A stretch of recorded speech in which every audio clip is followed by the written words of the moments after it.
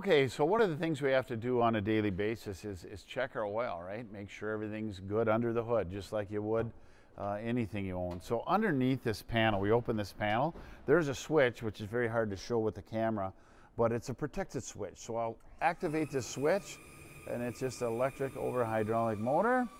That thing's gonna open up like that, and voila, we have an engine, right? Underneath there's our engine.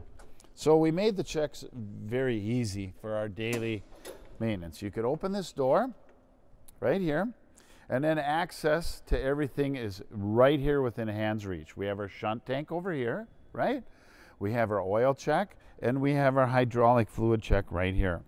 We also have, because let's face it, we're now working more nights than ever before, right? We have a little light here, so we can check that area too in times of darkness. So very easy, accessible, easy to get to.